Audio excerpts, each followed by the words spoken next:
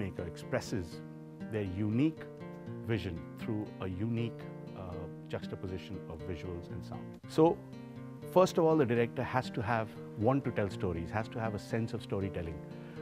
Next, the director has to have a visual sense, because cinema is basically visual storytelling, also using sound. Next, an aspiring director has to understand music, sound design, because cinema is an audio-visual medium. Cinema takes its storytelling form from theatre. So every aspiring director should have a sense of dramaturgy, the ability and the desire to tell stories, a sense of music, a sense of rhythm, a sense of sound, oral world we live in, and of course a sense of the visual. The art of cinema can only be learned by watching the masters.